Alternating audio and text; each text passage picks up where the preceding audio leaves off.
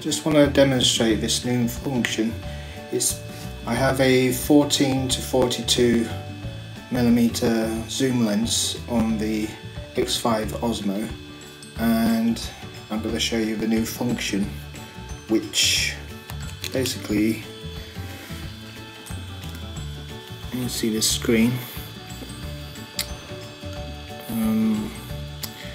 I go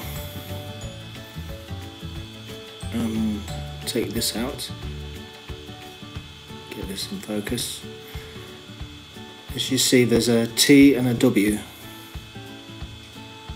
on the touchscreen. So what you want to do is just type in T, and it goes in and goes out. If I was you, I'd probably go and zoom in like so and try and get it in focus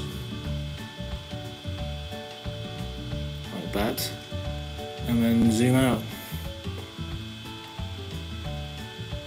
So hopefully once you zoom in, it's in.